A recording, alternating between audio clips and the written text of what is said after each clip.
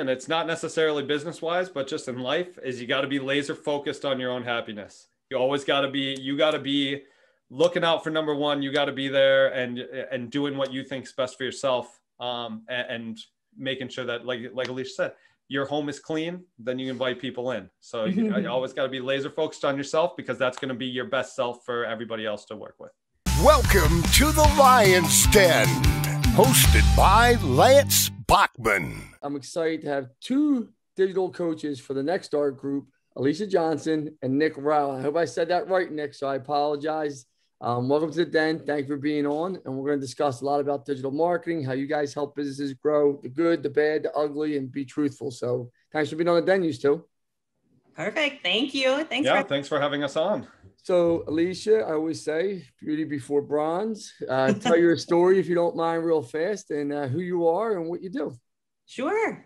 Well, I'm Alicia Johnston. I am, as Lance said, one of the digital marketing coaches here at Nexstar Network.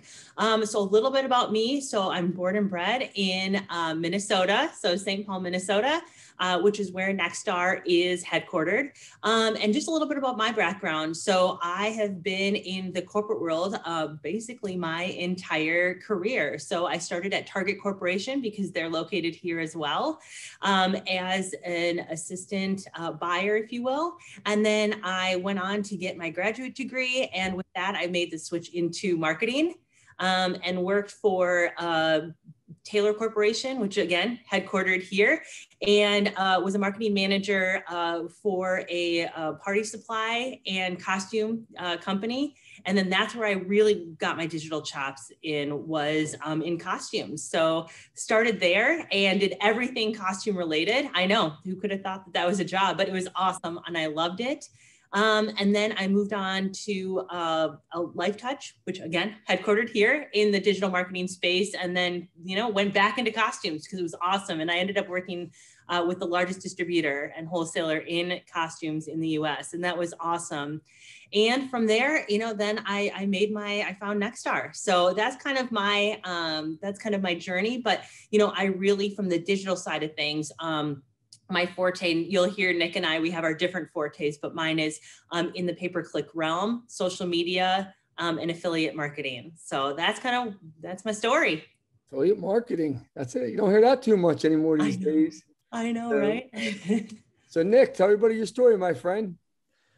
So yeah, my story, I started off, again, I, like Alicia, here from the Minneapolis, St. Paul area. So I started working at a digital marketing agency pretty much straight out of college. And got my chops there, worked my way up from there, learning different trades, different industries, different verticals, and kind of learning my way. From there, I ended up jumping over and working over in Europe. I was the digital marketing manager for Puma.com in the European region. So I was in charge of 25 different languages, 27 different countries, running all the marketing that pointed towards Puma.com there. Had a lot of fun doing that. It was really cool to be over there, learning, working with the different business units, getting to see the client side of things. And then after that, came back to Minnesota and wanted to kind of get my family, the roots here, and ended up finding Nexstar, which was perfect. It's great to work with the people. Now I get to work with great agencies like yourself, as well as amazing clients in the world of HVAC and electricians and plumbing. So, well, welcome to the Den. And just for the viewers that don't know what Nexstar is, could one of you take a quick 30 seconds to a minute and explain what Nexstar is and what they do? And then we'll talk about how you affect the businesses. Yeah, I can take it, Nick. Do you want me to? Go for it. Perfect. So Nexstar Network is an organization that is dedicated to helping home service companies. So as Nick said, HVAC, electricians, and plumbers just be better businesses. So typically what we see is that, you know the trade, the skill, and you lack in the business sense. So we help them through coaching and training, just again, run great and profitable businesses. Yeah, I mean, and if you look at the Nexstar models for the people out there, we refer a lot of people obviously to Nexstar. They grow quite quick and quite fast because you guys seem to have the system down, the processes, what you should be doing, a lot of the paperwork already. it seems to be a very good community where they all share with each other. Also, you guys have an internal board where you can ask questions to other members. It's actually a pretty unique situation. Let's talk about your jobs though as digital coaches, and that's, that to a lot of people, that sounds like a lot, but it's really not. You're only really dealing with most likely a few core competencies for an HVAC, a plumbing, and electrical company, right? So can you talk about your job as digital coaches and what you're really focused on to help these companies grow? Sure. Yeah. Yeah. I mean, for our side, a lot of what we do is really trying to kind of make sure that these companies know what they're looking at. And like you said, there's a little bit of core competencies, and it's not a wide breadth necessarily, but it is really about like focusing on these specific things and how frequently they change. Everybody knows that Google is constantly updating. Everything is changing in the world of digital marketing. What worked last week isn't necessarily what's going to work this week. So it really is about that kind of change management and really making sure that all of our members know and are updated on like what's going on and what's going to work and how things work. So from the digital marketing side, yeah, that's one of our big things, is just kind of keeping up on the changes and letting them know like, hey, this is still impactful, and this maybe isn't going to be as impactful as it once was.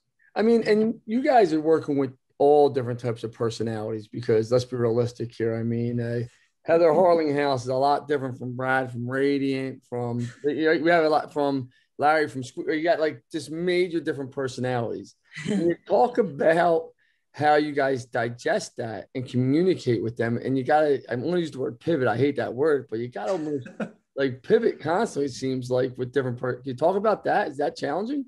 Yeah, I think it's all about adaptability versus pivoting, right? I mean, it's just about, and actually that's in our job description as coaches, is to be able to adapt to the different the different skill set, right? And the different levels of information and knowledge people have about digital marketing, and just, you talk to any of our coaches, so I mean, yeah, we have all different members coming in with all different levels of knowledge and, history.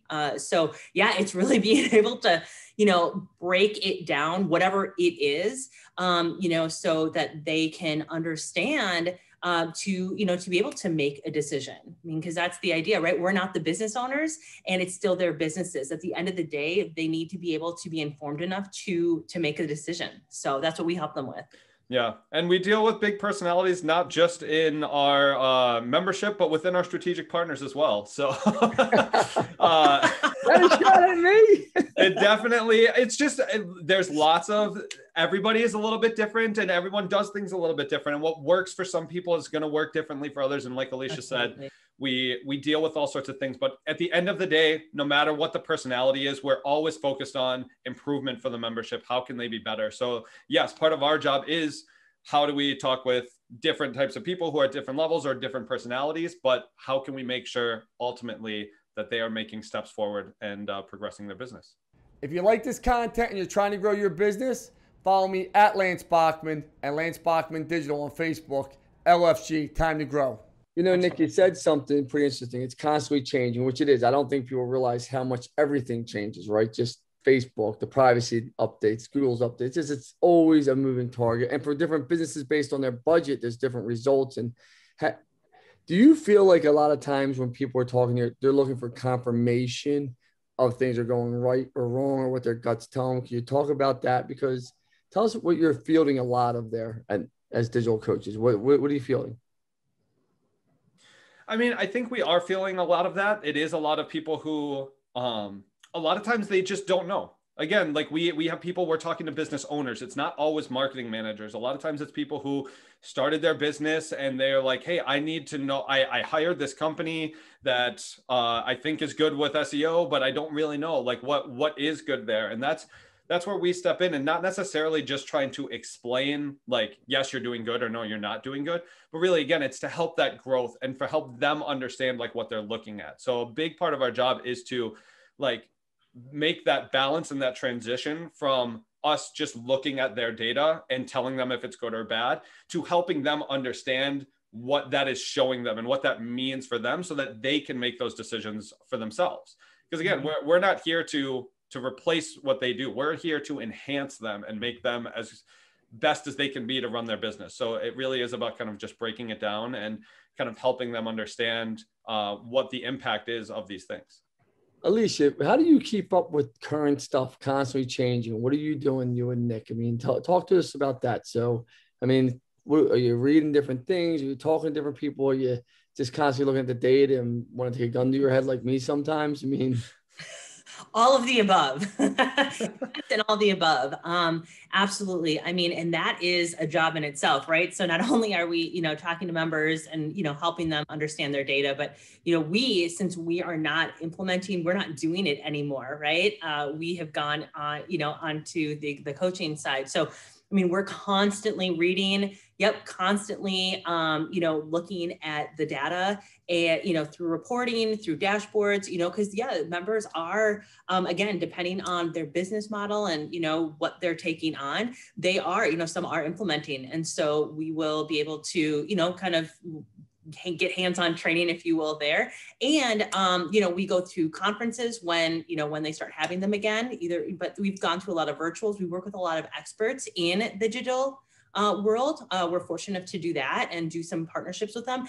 And I mean, the biggest thing that, that keeps us updated is working with our strategic partners like you guys. I mean, just having our conversations monthly. I mean, I know that, with some of us, we're talking weekly to get updates. And so we really value, and that's one of the reasons we really, really value our strategic partnerships, because, without you guys, we wouldn't be privy to some of the information that you guys have shared with us.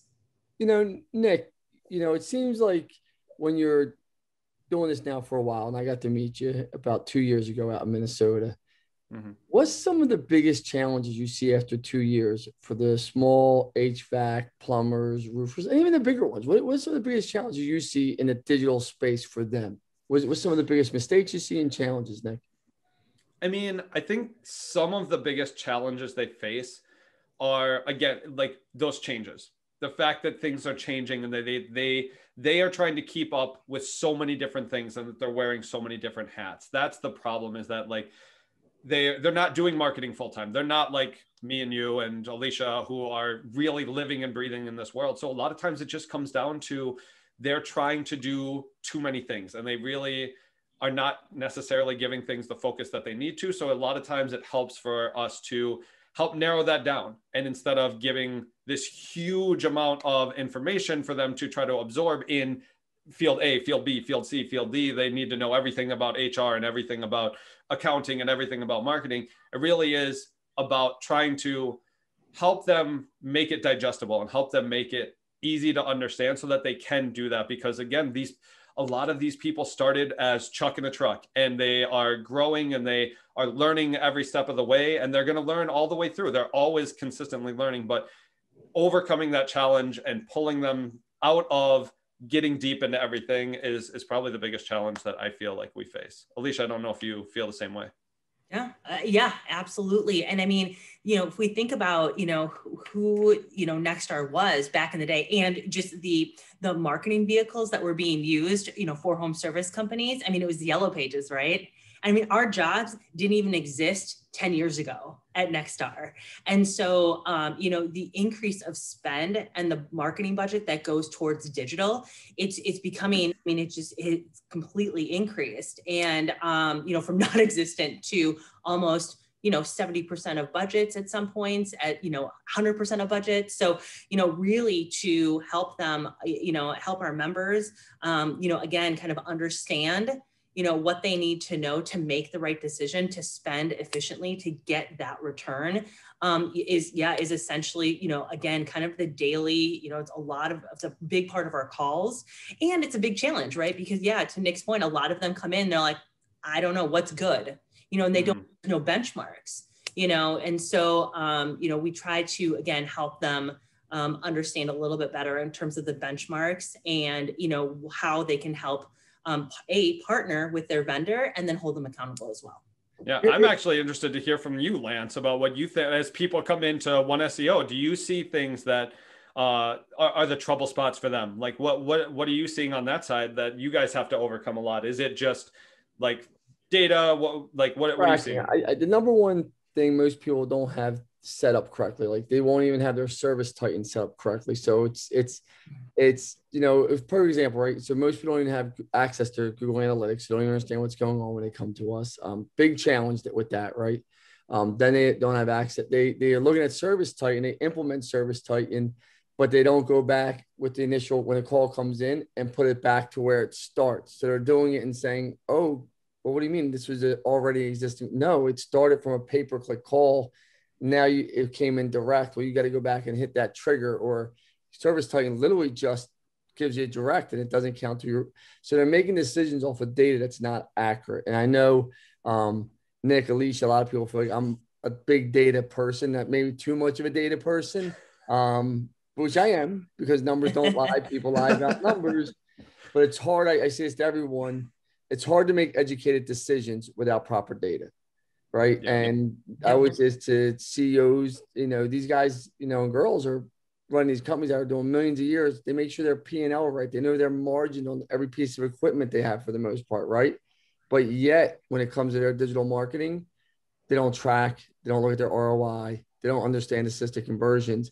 And they're like the three metrics you just, in my opinion, you need to know. And it blows my mind still, Nick. And I preach it all the time. Some people say I'm too passionate about it. And you're going to make mistakes if you don't know them. What percentage of budget of someone's revenue, right? That's always a question we get at One SEO, right? Like the magic question, right? And I know you guys are laughing. What do you say, Alicia and Nick, should someone put back into marketing overall? I know we can break it down digital versus traditional and have those conversations, but just if I'm a $10 million company, what percentage should I put back in? Well, I mean, what Nexstar and the coaches will say, business coaches, your marketing coaches, us, I mean, kind of that general percentage is, anywhere between the, 6 to 8% of last year's revenue is kind of where we start as a total marketing budget. And then the reason Nick and I are laughing is because the question we always get all the time is then from there, what is the percentage split between digital and, your general or traditional marketing? And we all laugh at that because what we say is, there is no magic number, and what we say is for those members who, don't know and they're, they come in or they're new, we say that, 70% is to us, if you're 70% digital and 30%, traditional or general, it's a red flag. It may not be bad, but it's all based on your market size. It's based on your business model. It's based on, this, and this, because obviously if you're just a new business, you need, you're going to rely on digital more. In some cases. And so that's okay. So it's really, what we say is if it's over 70%, it's kind of a red flag. And, we want you to talk to, both coaches just to make sure we're in line. And again, look at the data, as you said, and let's make sure you're getting a good return. And, then we go from there. So, but then on the flip side, again, if you're a solidly branded business, you are, you've been around for, a long time, maybe your digital might be a little, might be the percentage may be lower because you're getting all that branded traffic and there's that brand recognition too. So. Yeah, I think that's something that we end up throwing around a lot with the Nexstar is the phrase, it depends. And it's something that a lot of our members hate, but it definitely is. It's something where everybody is in a unique scenario. And I'm sure, Lance, this, like in different regions, different company size, different goals, different competition, everybody's doing something a little bit differently. So it always does come down to, that's part of what Nexstar provides is that we help you answer that it depends question. We're going to look into it. We're going to figure out what that is. And we're going to work with you to find what you need that is going to serve your goals. What are your opportunities? What are your strengths that we can push towards? And maybe even what are your weaknesses? What are doing that SWOT analysis and figuring out what do we need to do in your specific situation to get success for you, because it is going to change for everybody. So again, that's part of what Nexstar provides. What would you say somebody's ROI should be? If they're spending $1,000, how much money should they make back on that? Would you say, Nick or Alicia? Ballpark, just throwing it out there. It depends. It depends. So, I mean, for us, it all depends on the situation. I mean, you can generally look at a number, and we could pull a number out of anywhere and say 6-1. Fine. Okay. Yeah, that's good. But it really does come down to your specific situation. I have seen people be upset with 8-1 return, and I've seen people be happy with 2-1 return. It really depends on what you're trying to do. It depends on the channel. It depends on a lot of different things. So I have seen people spend and get a 2-1 return and pay-per-click, and they know that they're going to get that, but they do it anyways because they have good pieces in place set up. They get lifetime value from their customers. They know they're going to keep them. So they're okay with the 2-1. I've seen people with 8-1 return say, you know what, I'm actually not going to do that. There's something else. It's peak season right now. I need to turn off that channel and go somewhere else. So, I mean, there's really no one right or wrong answer. You're getting 8-1 and you're turning it off, Nick. I'm saying if I get 10-1 and fill my board, I mean, that's something that is very specific to the home services industry, is that you have limited inventory. I worked previously at an e-commerce company that had warehouses full of stuff that you could sell all day. Like, there was more stuff to sell than we possibly could imagine. In the HVAC world, we get to places. I had a phone call with one of my member companies that I called them for plumbing services, and they said, we can barely even help you. It's going to be 3 weeks out before we can even do anything. At that point, yeah, an 8-1 return is great, but on what? You have no inventory left to sell. Right. So you definitely need to consider that. Let's talk about that right there. We're in the craziest times we've ever seen, right? Like, supply chains are backed up. You guys are hearing about that. Inventory is hard to get right now. Do you think the manufacturers are doing this so people are buying in big quantities? Because people are buying in big quantity from the manufacturers more than ever right now. They're buying big. Do you think they're doing this on purpose, or do you think there's truly just a dried up demand on all this inventory and people are backed up and it's hard to find labor too? Can we talk about those two things? That's big in the industry right now. Yeah, those are big. I would say that from the equipment side of things, I don't think they're doing it intentionally. I think that, if we take into what happened, last year and coming out of 2020, which was just, nuts, and just what's going on with just, the supply chain in itself and, where the hangups are, I think that's what's going on. I would guess that we're going to start to see things normalize maybe next year. I'd be very surprised if we're in the same situation from an equipment side than we are now. However, what I'm seeing is, though, our member companies, and they're getting creative. I mean, they're making those swaps for different manufacturers, and they're still able to, go in and service the customer, which is awesome.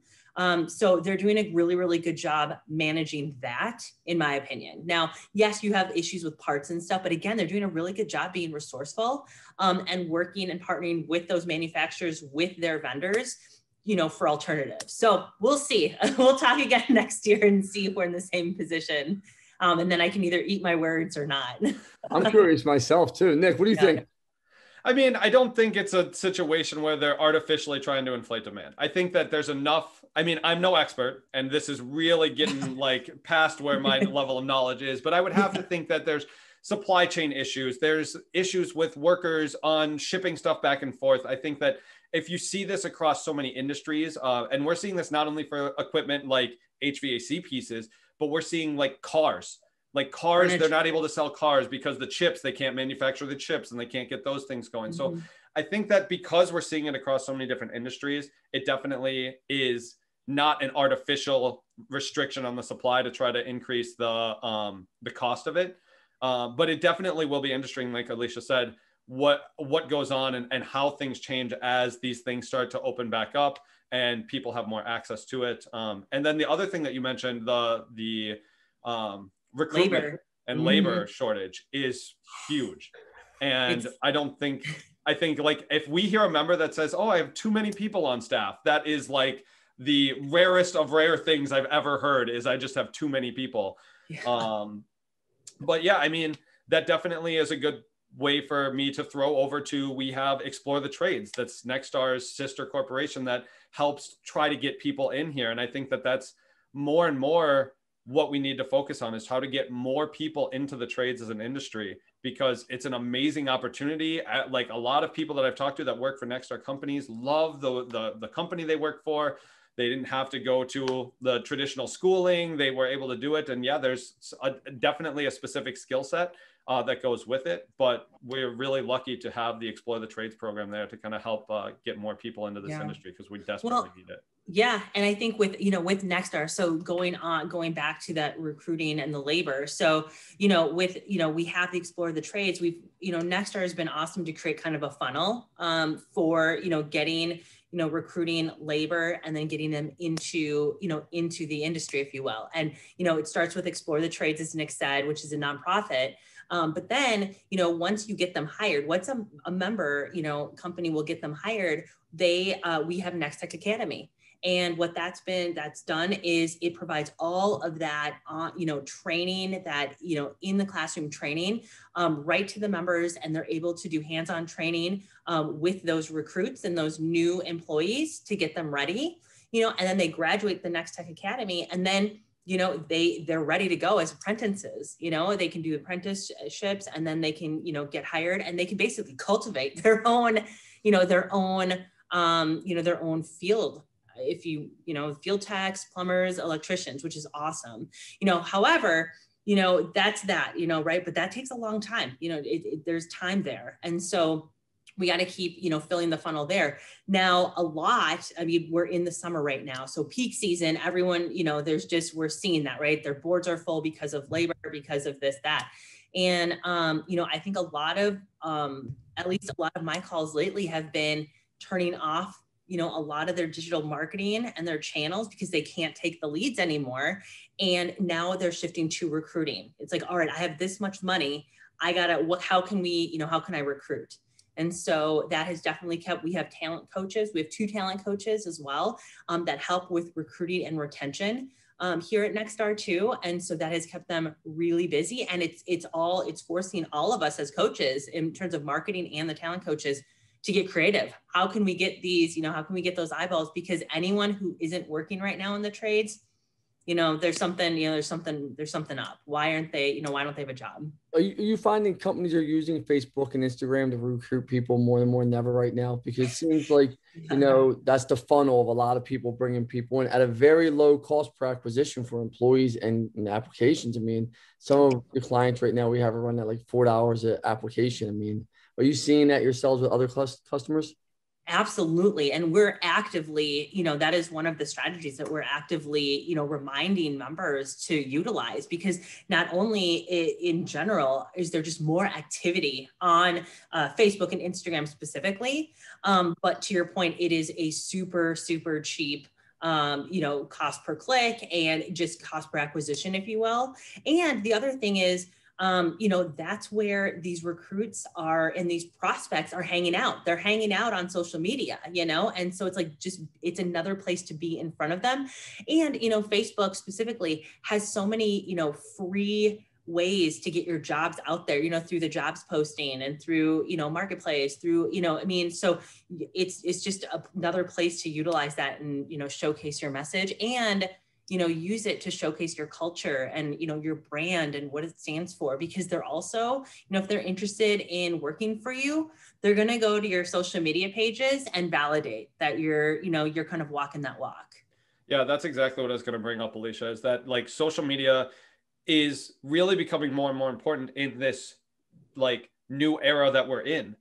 People want to do business with a company that they feel comfortable with. They want to work for a company that has good culture. They want to work with companies that have good culture. So using social media is a great way for you to push that. And we're seeing that a lot of times with a lot of our members of pushing, hey, we're an employer of choice. Here's our company culture. And not only will that get you more employees who want to be a part of that culture, but it gets you more customers because they see that they're dealing with a company whose employees are happy to work there, instead of a company whose employees are miserable and they show up and then they do bad work because they don't want to work there. So yeah, definitely this new era of seeing inside of companies has made it more and more important. Let's talk about that. You work with a lot of different agencies, right? I asked you what HVAC plumbing companies do good and bad. It's not to put people on the spot. Tell me what from your experience has been seeing what good agencies do and some of the things that bad agencies do. And you see, and not name any names, just give us some of the things that you just see that are good and bad. I think the biggest thing, Nick and I probably are agreement on this, is, the level of reporting. We look at that first, because to your point, as you said, Lance, it's if you have bad data, it's like garbage in, garbage out, and how can you make a decision off of it? So, it really is how much, how much data is provided, and what does that reporting look like? Can we look at the metrics year over year to look at comparisons? Can we, are they showing, what matters, to have that conversation?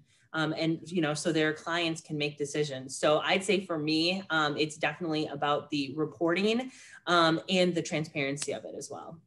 Yeah, I think for me to build on that, the reporting is very important. And similar to what we were talking about earlier is communication. It's about being communicative with them, and not necessarily just like, hey, here's data, but what does it mean? And making sure that they understand what it means for their business. A lot of these businesses are looking for agencies to just, they're doing it to set it and forget it. I hired an agency. I don't need to do anything. They're doing it all for me, but it really is. Yeah, exactly. It's a two-way street, and there needs to be that communication back and forth to know what's going on, and for them to feel confident in the decisions that are being made. And it doesn't necessarily mean that they need to be involved in every decision that's being made, but they need to understand why it's being made, and feel good about the decision, that they know they can come with confidence that this agency is working on their behalf and is doing the right work. Alicia, you used the key word. We're going to talk about two things. You said transparency, Alicia. Nick, you said communication. So we're going to talk about these two things, right? Does it surprise you how many agencies are not transparent and will not give the data that clients should be getting? Does that surprise you? It still happens in today's day and age. Surprise is an interesting word to use. I wouldn't necessarily use the word surprise. I think that what it comes down to is there is maybe still a misunderstanding about what people want when they are getting this data. There's so many different ways that people are doing it. Some people are dumping data onto people. Some people are trying to curate it into this very specific way of going about it. And I think that that's one of the hardest things that I'm seeing. The work that agencies do a lot of times is very similar, but that's the biggest difference I see a lot of times between agencies, how they are doing that communication out and what they're showcasing and what they're bringing up. So I think that that's, again, it's not really surprising. I think it's just really interesting for us to see all the different ways that people are trying to get this information across in the best possible way. Everyone kind of has their own idea on this is what good reporting looks like. And crazy enough, every agency has a different thing that they think is the best way to get reporting across. Well, some people won't even give their clients access to Google Analytics. That's very true. But I know some members who don't want to look in Google Analytics. There's too much data in there. They don't have time to dig into it, and they don't know. So yeah, I can see from an agency side why you would think that would be the right move of no, there's no reason I should give them access to 100 different things when I know that they really need to look at 3 things. But on the other side, eventually you're going to get to that point where you're like, okay, well, is there something, why won't you show me this data? All of it is being curated. And what that's that trust issue does come up sometimes. And that's my only thing. It's, you guys are both seeing line reporting, and people will say to me, well, and there's line reporting and then there's line can reporting, right? The line reporting is, like you said, Nick, I hate to use the word dumb it down, but it's, hey, this is simplified. It's focused. Easy. Yeah. Here's a few key metrics. It's really what you need: leads, cost per lead, and where they came from. And you listen, right? So it's very simplified. But then you have the people that want to see everything, right? And they want that transparency. Heather Arlinghouse, if you tell her that, she'll probably hit you with a baseball bat, right? She wants it, right? Yeah. So that's full transparency, because you have every single Facebook insights, Instagram, you have line reviews, you have there's not an ounce of data that you can't find in there, right? So that's where I think if they were just being totally transparent, you take all the cards off the table, because you both know as coaches, there's always problems with digital marketing. There's greatness and there's always issues you got to fix up, right? It's a matter of what level of impact. I think that's what agencies are afraid of sometimes, and other people. Someone's going to find something wrong, one thing, and they hang on to that to get you fired. And that's not fair either, though. So I just want to pick up with those agencies. Do you guys feel that might be part of the reason why? I can understand that, truthfully. In terms of the transparency, I don't think so. I think it all comes with context too. And that's what we try to help our members understand as digital coaches, because that is a tactic that a lot of, if you're, prospecting or trying to poach, they're going to go after the one thing. And so, that one little misspelling or the one little punctuation error on, one of the like ancillary service pages or whatever. But regardless though, I think that's our job as coaches is to, help members understand the context. And to your point, you said it, the impact, what impact does that really have? And the other thing is we also remind members too, if they're being, pitched, by a new agency that they've never heard of or, whatever, we also remind them that, that agency they can only see kind of from the outside, right? And it's, they don't have any idea what the strategy is on the inside, because they may be focusing on, something completely different, so that's the other part too, is helping them understand, again, the impact and, making sure that as members, and they're working with, their agencies and their partners, that they understand the strategy. Especially for our HVAC companies, because the strategy will change, right? It changes seasonally. And so they need to understand that. And that's what those companies who are pitching, prospecting don't know. And they're going to just, grab onto, ranking keyword. I don't even know, again, those things that may not matter. Nick, you said something about communication, and I truly believe you can never have too much communication. And then some people think you can have too much communication. And then sometimes I think people communicate about things that don't even matter, right? So someone came to Bill Rizzo and said, listen, I gave you guys the example. My H6 tag wasn't there, right? And I said nice to the person. I said, that's great. Your H6 tag isn't there, but why would it be there? You only have 4 paragraphs. So your H5 is not there either. And they were like, huh? And it was someone gave them a report, like the whole thing. Mm-hmm. But if you're not having this conversation, Nick, can you touch on communication, why it's so important to really, because people do get lost in the weeds here, and just not even in the weeds. It's like one big, like I tell people, you're drinking from a fire hydrant if you truly try. Can you talk about that, Nick, about the communication? And then we're going to talk about what should they be looking at, what type of metrics, in your opinions. Yeah, Nick. Yeah, and I think you said it really well. Communication comes down to context. And yeah, like you can over communicate. I have seen even in with the membership, again, because our members, a lot of times the people who are in charge of marketing are also in charge of the call center, are also in charge of, even operations managers sometimes are pulled over to do marketing, and they're wearing a lot of different hats. And there's agencies or like different companies or different people who will send emails every couple days. They're like, I can't do this. I can't listen to you every single day. Like I need you to be a little bit more autonomous. So like, yeah, there's definitely over communication. And again, that comes with context. What do these people need to know? What is my responsibility? What are my roles and goals in this relationship? Because I tell a lot of our members that having a digital agency, you treat them like you should treat an employee. They are working for you. Like you need to keep up on them, and you need to be there with them. You need to have that communication, because just as you wouldn't send a technician out into the field and be like, oh, I don't care what you do, just go out and do it. You're going to check on them. You need to know what they're doing, and you're not going to ride along with them every day. Your best technician, you're not on ride-alongs with every single day. You trust them to be out there doing the right work. You check in on them. You see what they need. You make sure that they have the tools that they need to succeed. And that an agency is the same way, that you should be checking in with them. You should give them the tools they need to succeed for you, and you should be checking in with them, but you don't need to ride along with them necessarily every single day to get the best out of them.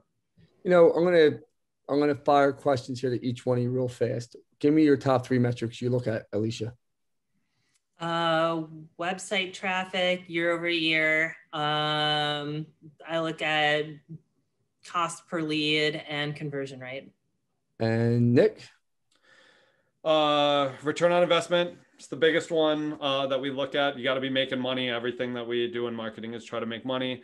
I think that looking at funnel metrics is really important, and that's going to cover a lot. So like making sure that you're not losing people as you go through. Where are these gaps happening and why?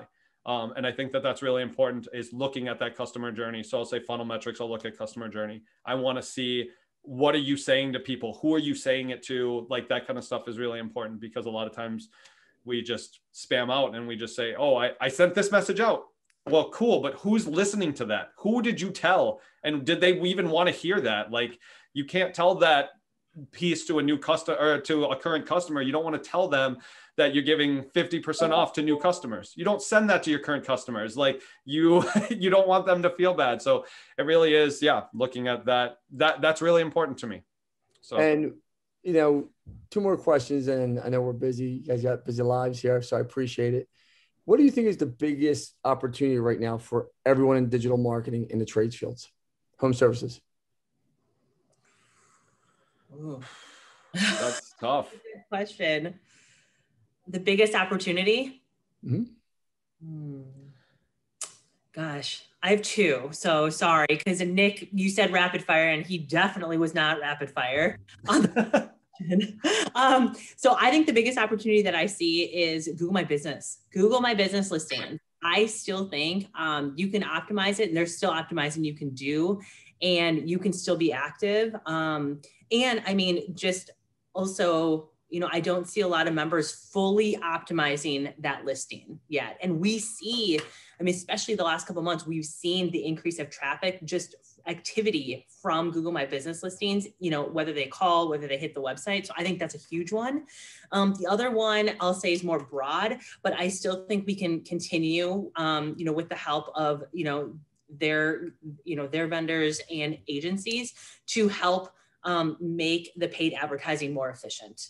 You know, how can the paid advertising work with their call boards, work with the seasonality, versus just like, all right, we're going to batch it, through, all these zip codes, and it's just going to run all the time, and it's like, I think we can tailor that a little bit more to make the spend go farther and to get a better ROI. Nice. Yeah. Nick? I think for me, the biggest opportunity is planning.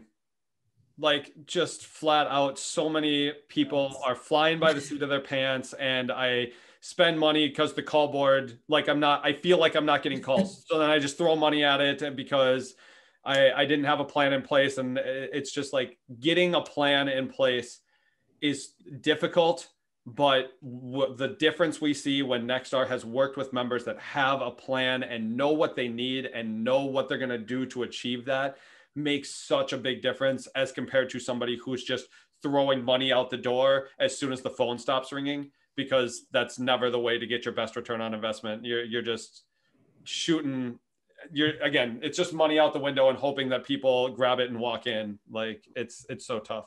The final roar, small business owner right now, HVAC, plumbing, electrical, doesn't matter. They're struggling with their business online. They're trying to figure it out, how to get it going. Give them the first piece of advice, each one of you. Go. Where do they start? What do they start with? Look inwards. The first thing you need to do is look at what you're doing and figure out, what am I missing? What am I doing? Because that's, again, people, if you're not looking and you're not assessing inside, you're not seeing what opportunities can be missed. And a lot of times that requires somebody else to talk to. So a lot of times it is looking at an agency, or it is looking at digital coaches, things like that, to say, what am I missing here? What's not here? Where are my blinders that I'm staying here? But yeah, really, the biggest thing that you can do is just assess what you're doing, figure out, okay, what does success look like to me, and what channel can I use to make that happen?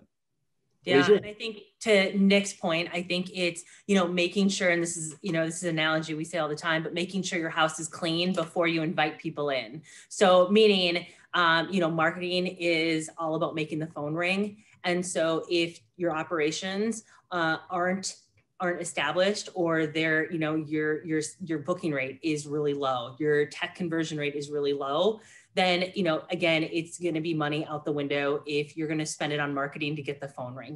It's just going to be waste So, I'd say definitely the, make sure you have a clean house first. So are we too late to do rapid fire questions to you then, Lance? No, you go have fun. Here we go. All right. Well, one thing that I wanted to talk to you about is what digital marketing tactic do you think is most underutilized? What do you see people not utilizing that you're like, man, one SEO has this and nobody's using it, and that's really what they should be using? Well, I think there's two things. I think people don't audit and you equate it to it, Nick, but you didn't use the word audit, right? So I don't think people audit their stuff. So I don't think they walk through and truly audit what they're doing from a digital plan all the way through. And that means from every touch point, SEO, PPC, email marketing, remarketing, social media, a display, whatever it may be, every touch that you have, people don't audit, look at the metrics and see how they're assisting each other and is it working. So I think that's one. Number two, and I know you're not supposed to be weather cognitive, but one SEO has Line Logic, which is all around weather. And it forecasts out 15 days off of your own data, what the budget is, what you would need to fill your 3-day job board consistently. It changes as the weather off your 5 years of historical data. So I think people don't utilize that. And, you said something right now in the middle of summer, everyone is jam-packed. So if you're jam-packed and you don't have it, like you said, Nick, we're not going to pause out your PPC. We're going to reduce it very drastically and save that money for maybe shoulder season, right? When it's a little different and you might pay more. I don't think people understand. I might pay $60, $70, $80 right now per lead because everyone's so busy, right? Or 100, whatever. Well, during shoulder season, I'm still willing to pay $220, $250, $300 because I'm still getting a job someone else isn't getting. I'm keeping my techs busy. They're not going to leave. There's many reasons on why you're willing to spend more on a conversion doing them. I don't think people talk about that, Nick. So I know that's a little over people, but they're conversations I think people need to have. Business conversations. Yeah, like adjustments. Making adjustments. And again, not doing a set it and forget it. And I know it, but yeah, actually legitimately looking through and changing based on the changing seasonality. Absolutely. So yeah, that'd be the answer. What else? What other question you got? What do you think happened in 2020 that's going to stick around? The change, now that we're all trying to get back to normal, what do you think is actually going to stick around now that we're past that? I think people will do less in person. I don't think people are going to travel as much as they once did. I think people will be home more with their families. You get into routines, right? So people have been home. Even me, I was a big traveler. Now I'm constantly with my children, my kids. And I think that's going to stick, which is going to impact the amount of home improvements people constantly do.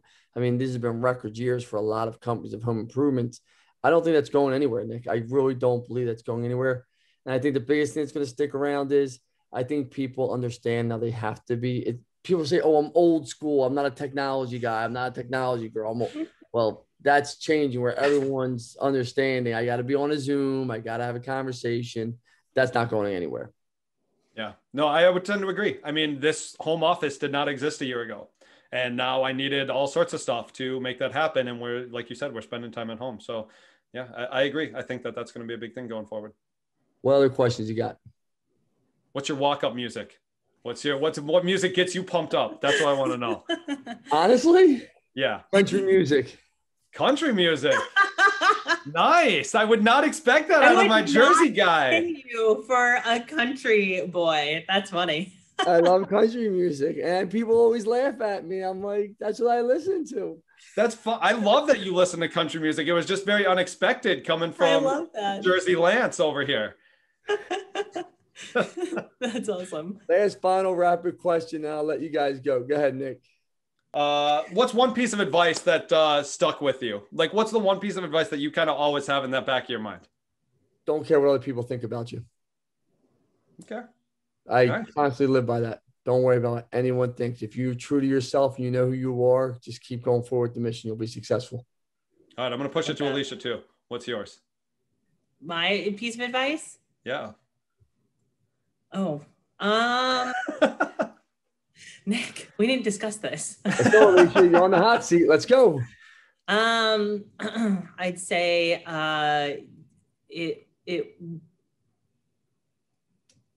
gosh, that's a good one. I would say it's be true to yourself and confident in your decisions. And Nick?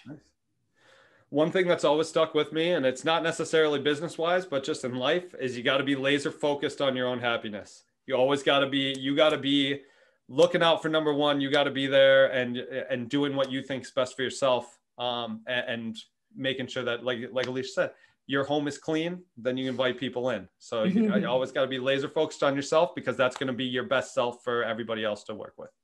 Well, thank you both for being on the Den. I appreciate it very much. I did. Yeah, absolutely. Thank you. See you guys. All right, have a good day. Bye.